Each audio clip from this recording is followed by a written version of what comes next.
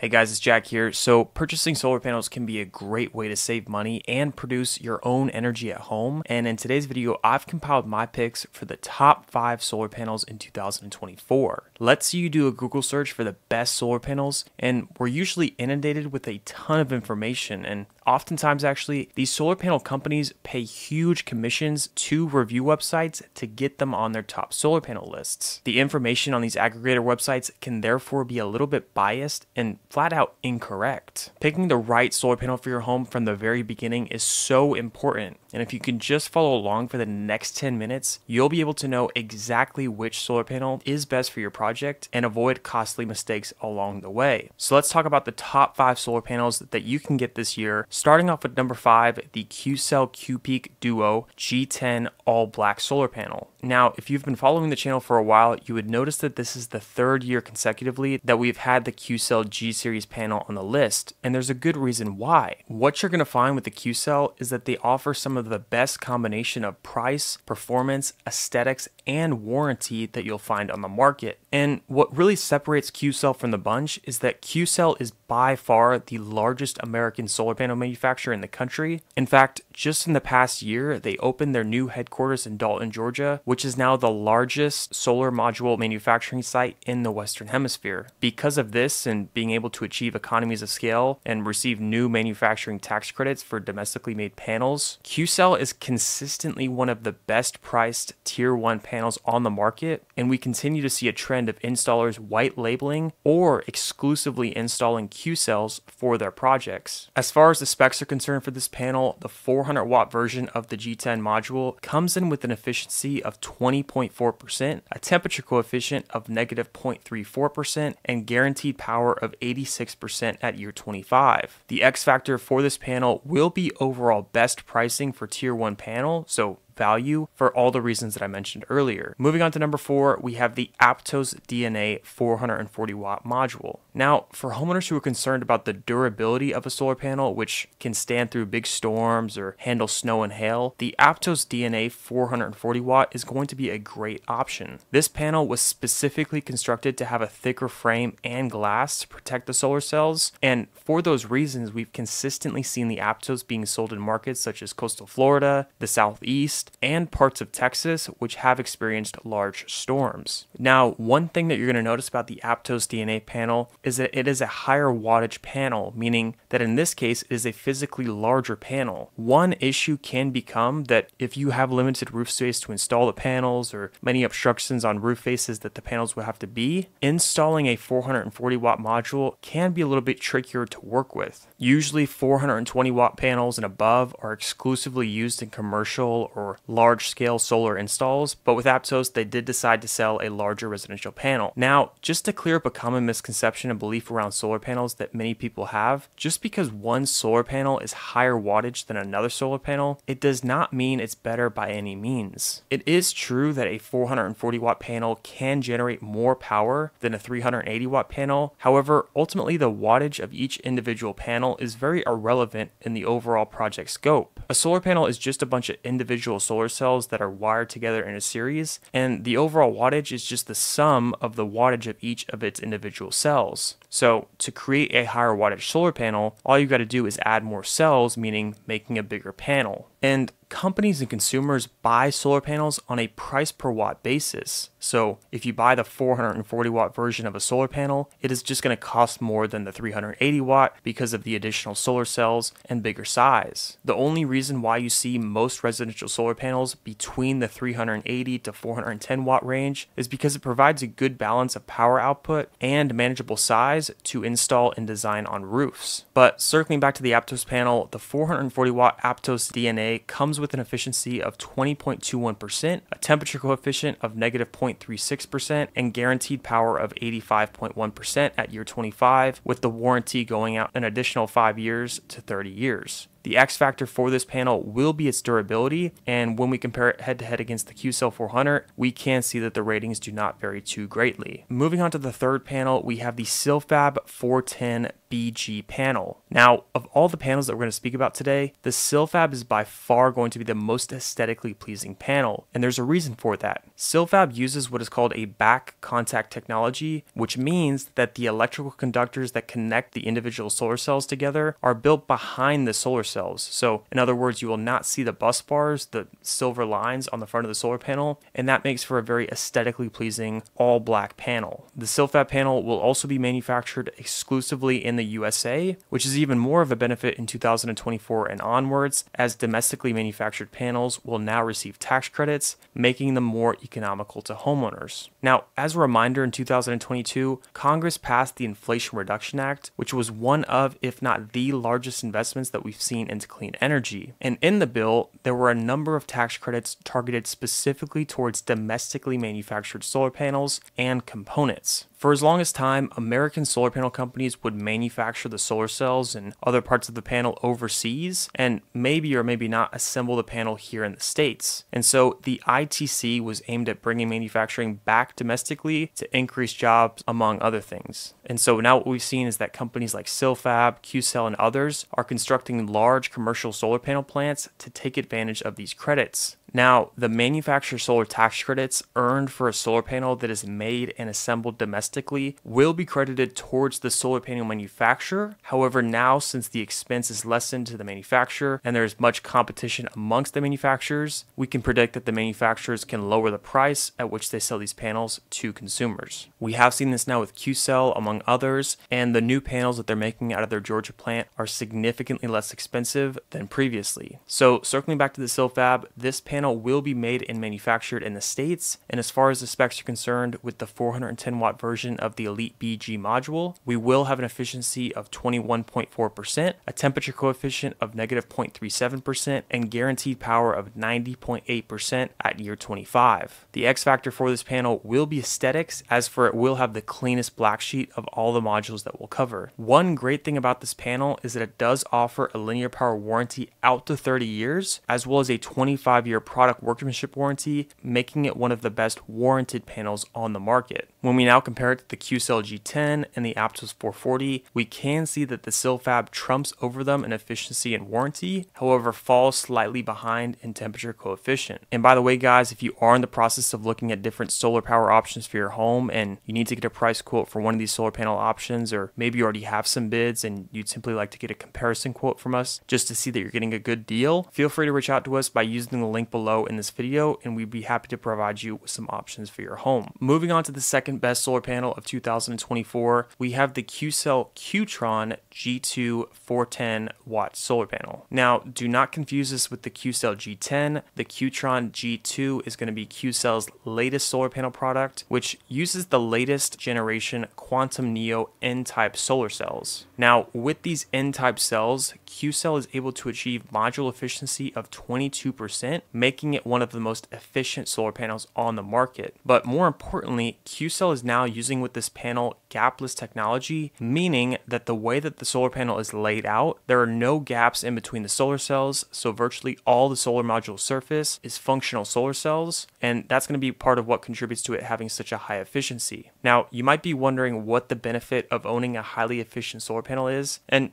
I myself would argue that the efficiency does not actually matter as much as people should think. Ultimately, a solar panel's output is measured in watts, and efficiency simply has to do with the power density of that panel, meaning that if we have two panels head to head that are both 400 watts, the panel of the two with the higher efficiency would just be a slightly smaller module because the panel is more efficient. Now, there is that benefit that you can get more production from the same size panel, but what you're going to see is that with all the major solar panels, they fall between 18 and 21% efficiency, and so the difference between 1 or 2% in a panel's efficiency is not going to matter very much in the long run. My guess is that efficiency has been picked up by the marketing teams with these solar panel companies as they find consumers blindly put a lot of importance towards this rating, but it will honestly not matter that much to the homeowner in the end. Another benefit of the Qcell Q.TRON is that they've substantially improved the frame for this panel and increased the snow load rating from 5,400 Pascal to now 8,100 Pascal. So it's a great option for places like the Northeast, which can get snowy conditions throughout the winter. As far as the ratings are concerned with this solar panel, the Q.TRON G2, when we look at the 420 watt version,